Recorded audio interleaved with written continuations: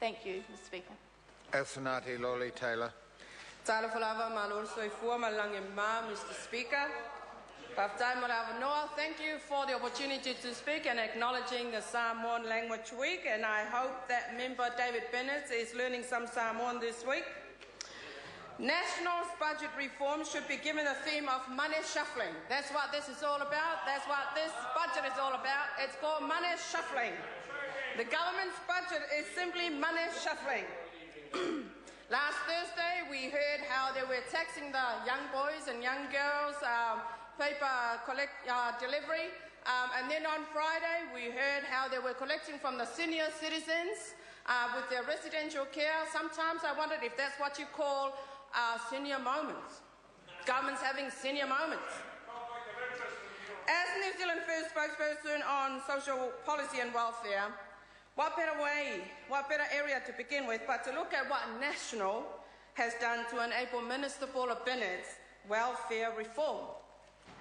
One of the steps National has done is cut $155 million from youth services.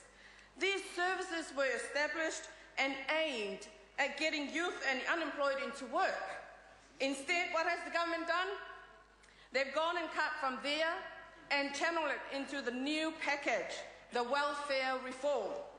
Part of this new reform includes $55 million over 4 years, fundamentally for work and income staff to assist people into jobs. Fancy that.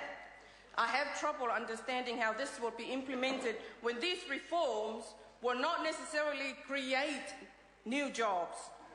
Does the government or does the national government propose that we get jobs from the air? How will this and how will they assist people into finding jobs when many of these unemployed people need training? It is no myth that finding a job in New Zealand is hard. But New Zealanders have a right to know what these reforms will do when we are investing $55 million into it. Simply saying work and income staff and establishing a board to oversee the changes is simply not enough.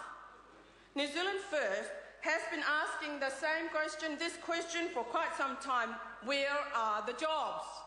Where are the jobs? National proposes to create 3,000 school leavers placements, but how long will this last? How long? What we have is a cycle of training up or giving short-term placements to youth in order to ship them off to Australia. We are simply supporting a mass exodus. No doubt that our increasing export for New Zealand is qualified students who simply cannot find work here in New Zealand. Bill English estimates that unemployment will decrease by 2015 due to an injection of funding into Christchurch and other sectors to create jobs. Yes, there was nothing wrong with injecting funding, but there is something very wrong in relying too much on the hope that Christchurch will be able to boom back from heavy destruction and resolve our unemployment rates.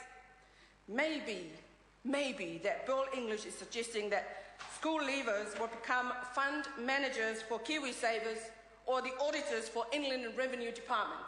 I believe that's what he's looking for. Or does he expect them to become the new shareholders of the SOE shares National will sell? The member's time has expired. Phil Twyford.